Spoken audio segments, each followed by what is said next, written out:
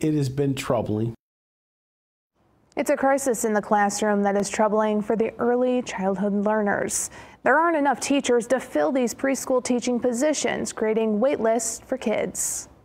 We have about maybe 40 lead teacher opportunities in Genesee Intermediate School District. Eddie Kendall is the Associate Superintendent for Genesee Intermediate School District. He says there aren't enough people going to school to be early childhood educators. We can't operate those classrooms if we don't have qualified staff. The GISD oversees the Great Start Readiness Program.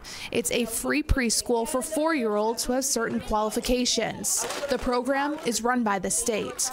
Last January, Governor Gretchen Whitmer said she wanted to expand this program, making free preschool available to all 4-year-olds in the state.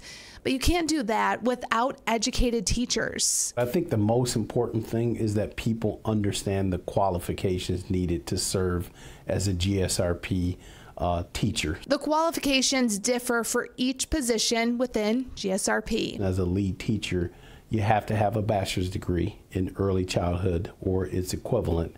And then you also need a certified Michigan teaching certificate for early childhood. Classrooms also have associate teachers.